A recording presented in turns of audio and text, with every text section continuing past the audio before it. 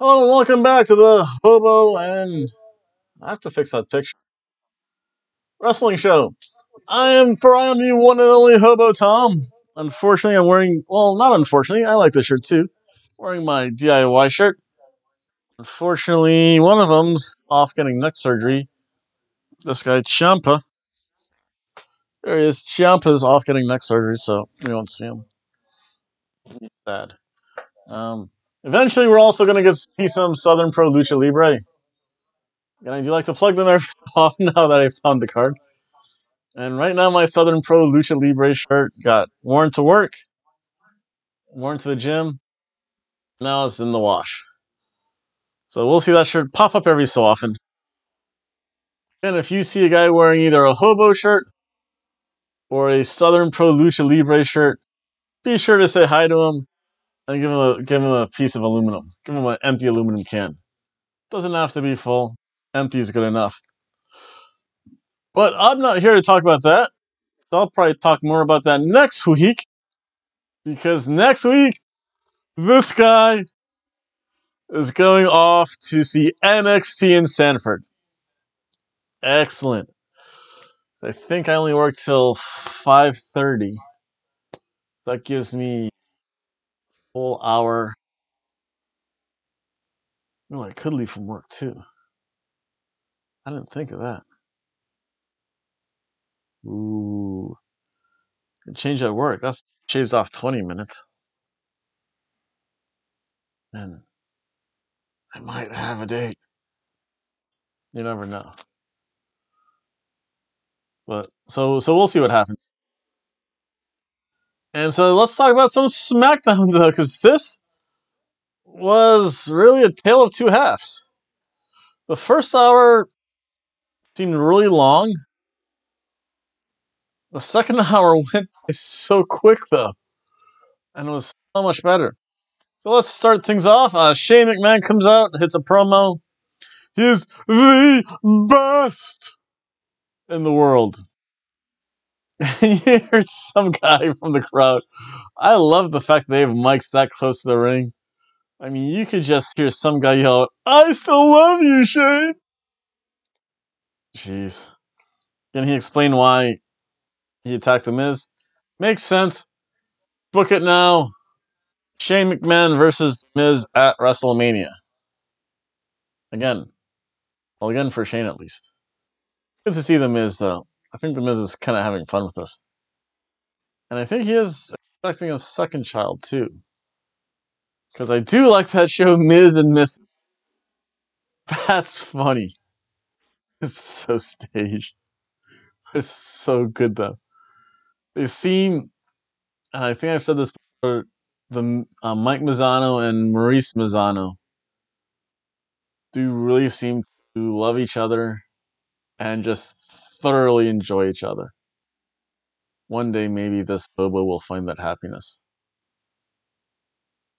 Stranger things have happened, folks.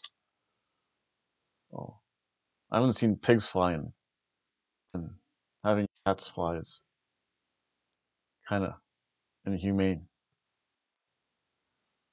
In fact, I don't think if I had to fly somewhere, I would just buy the extra seat for my kitty cat, who's taking a nap down there. She's just staring at me. It's like, if you touch me and make me go on this YouTube show again, I'm gonna make sure to sit on your face when you're asleep. She's just taking her nap. In fact, that's what I'm gonna be doing soon too, because I just woke up from a nap, and wow, was I out of it. So I'm gonna go back to that nap I had really soon.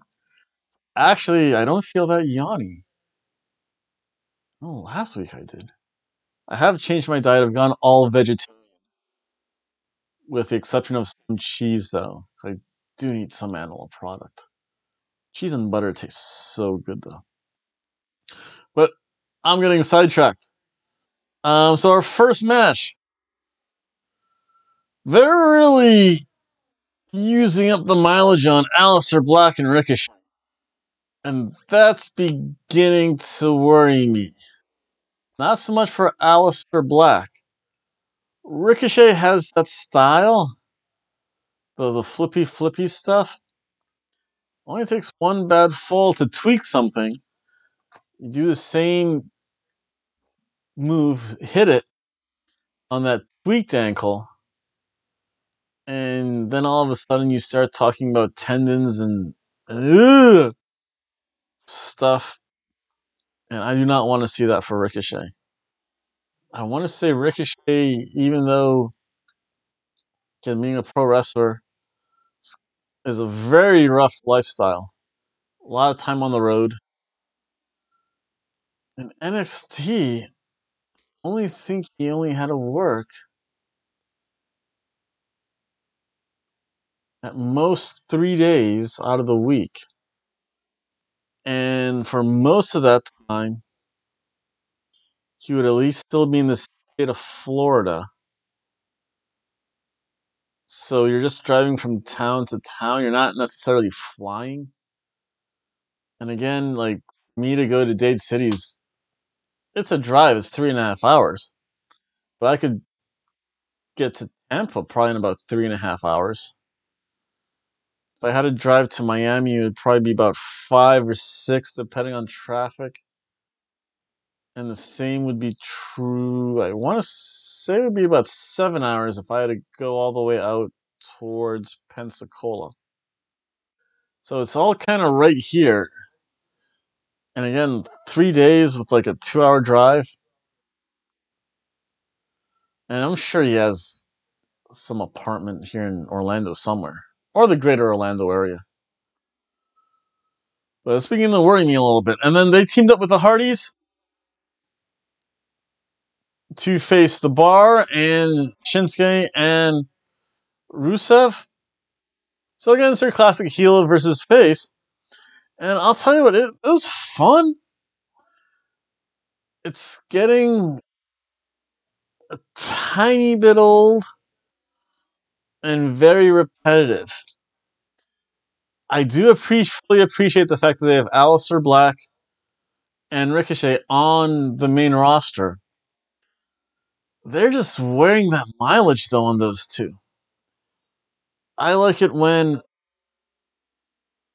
they're definitely on one brand, and you see them every so often, just enough to remind. I do like when they were on both shows for the 2 weeks in a row. But now it just seems to be kind of getting oldish. I mean, they have them doing the same thing really against the same people. With a little twist. What the heck was that? Oh, I know what that is. It's my burn lip. I hate that feeling. Oh, sorry about that. It was a fun match, though. The Hardys are really good to team with. Delete! Yeah! Wonderful! Flippy stuff!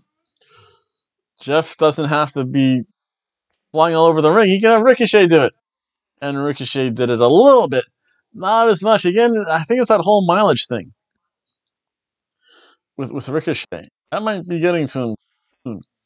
The heels, again, they have the classic tactic. They find one person, isolate him, keep him in their half of the ring for most of it. Eventually, Jeff Hardy starts busting out twists of fates to everyone. Hits a sun bomb onto Cesaro. Cesaro's still great. And then just culminates in one big brawl. And you know what that means, baby? That means someone else has to get involved. Just can't have these fighting amongst themselves and not get others involved. We need a good old brouhaha. So enter in the New Day. It's the DQ, baby. It's a dusty finish. But these wrestlers are so good. It's a dusty cheeseburger, baby. Baby!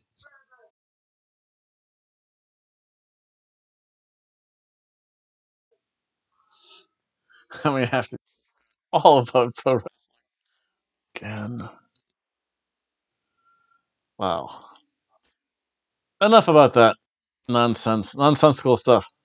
Again, it was a cheeseburger match. It just seemed really busy at the end. Then you have the Usos promo. Ooh, they're good. I forget the one line, but again, it always ends with the Uso Penitentiary. And then another promo. Again, this is where it got weird because it was the first half of the show was very promo heavy.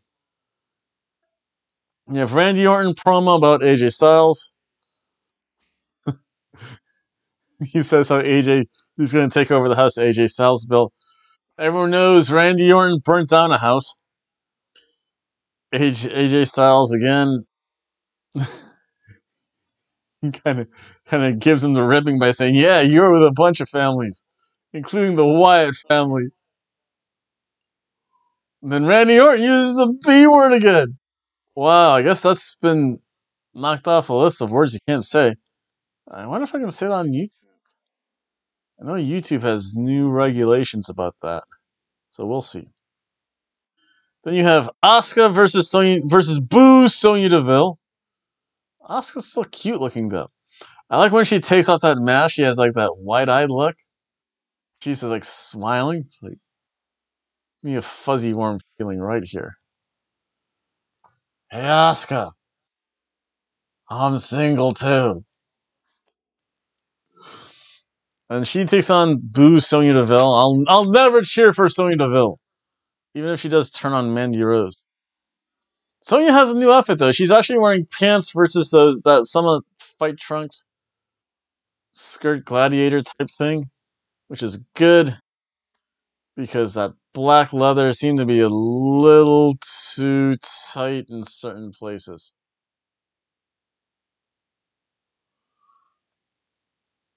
And it's not necessarily something. Well, I do want to see it, but I don't know.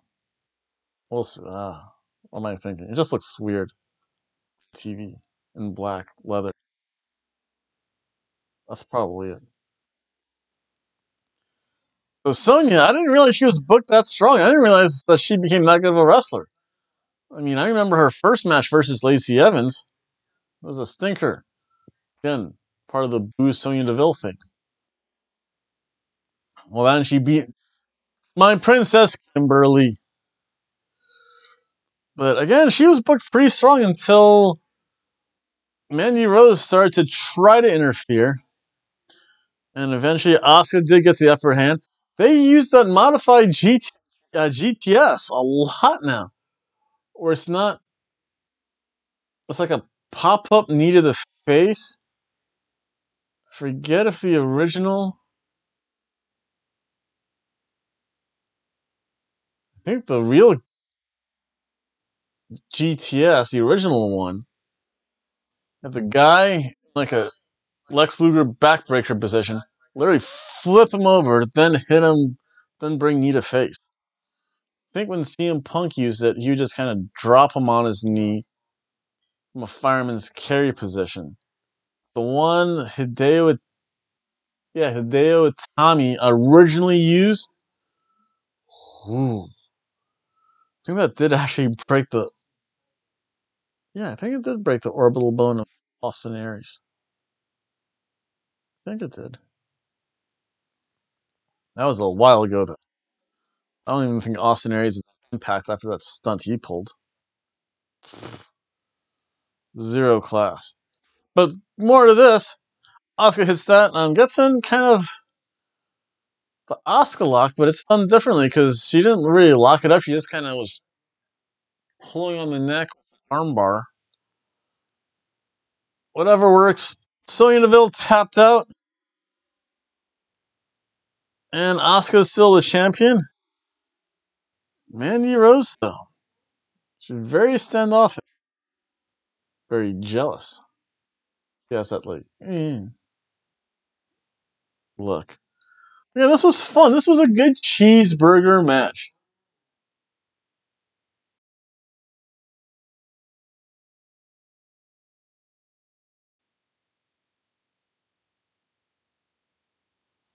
Then we have the Iconics, and they're talking about the women's tag team belt, which they should, because I guess there's going to be like, I think this WrestleMania is going to be like a lot of like multi-person non-tag team matches and multi-tag team matches. So it'll be interesting to see the Iconics and what happens to them. See if they're the team for SmackDown.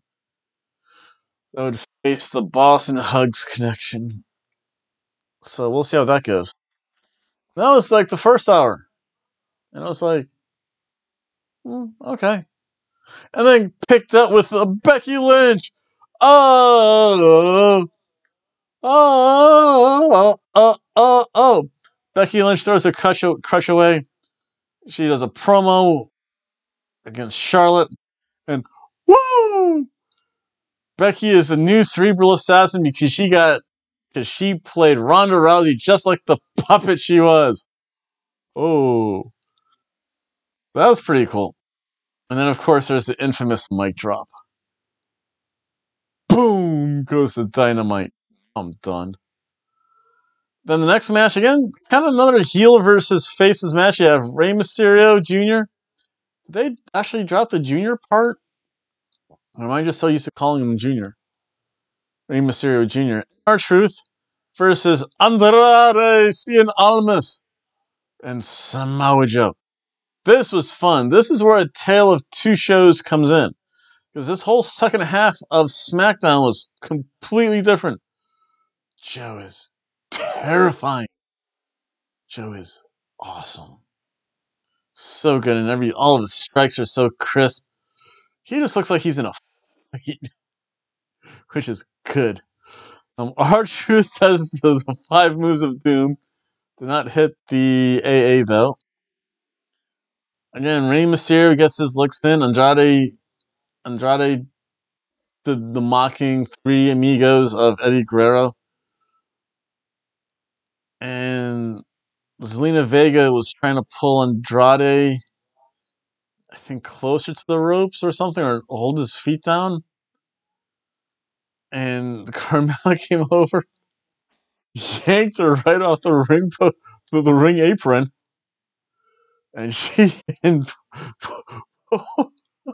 poor Zelina Vega fell right on her boobies, fell right square on her chest, and you can see she was laying there,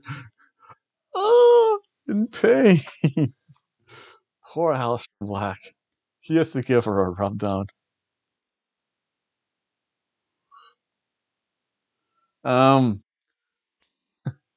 Rey Mysterio then hit what Corey Graves dubs as a 12-18, which is a 619 on 2 people.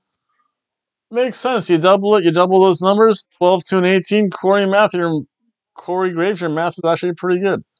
Samoa Joe helped out, broke up the 1 pin on Andrade Almas, hitting a senton. Ray gets a roll up, and Ray just sat on Samoa's chest, which is probably the only way you could pin Joe if you're that small. Rey Mysterio got the pinfall. Joe was upset. An upset Joe.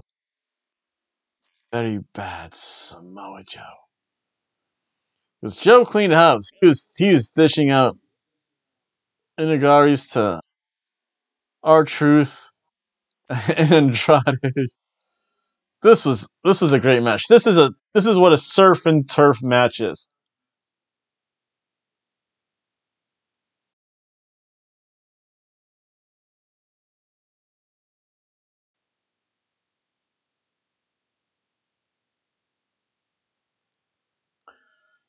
Then the main event, or the wrestling main event, it featured Kevin Owens and Mustafa Ali versus Daniel Bryan and Eric Rowan. Again, this was also really good. Rowan's just strong, and he's booked strong. He's booked as a strong brawler, which is what he should be. And Daniel Bryan, he knows the rules. Hey, ref, I have till 5. I can do whatever I want until you hit 4 or 5. I think after 5, you have to break it. So he has a 5 count, and Daniel Bryan knows that rule of professional wrestling. Again, he hit that dragon suplex from the top. Again, Kevin Owens couldn't do much against Eric Rowan. Ali couldn't do much against Eric Rowan. It did take a double super kick after an individual super kick from KO, a double super kick by both KO and Ali to get Rowan out of the ring. But Rowan's been a tag team wrestler before. Daniel Bryan was in the ring. He hit that blind tag. Ali's not used to being in tag team situations. That blind tag again. He thought Daniel Bryan would be there. Uh-uh. Rowan caught him and hit that Iron Claw slam. The claw of Baron Von Raschke is back. Everything old eventually becomes new again. That's what I like. I like old school wrestling moves just like the claw, the abdominal. I think the Baron used it on the head, and the Von Erichs used the abdominal claw, which just means you're like just pinching one's gut, another's gut. But again, this was a fun match too. It's a surf and turf match.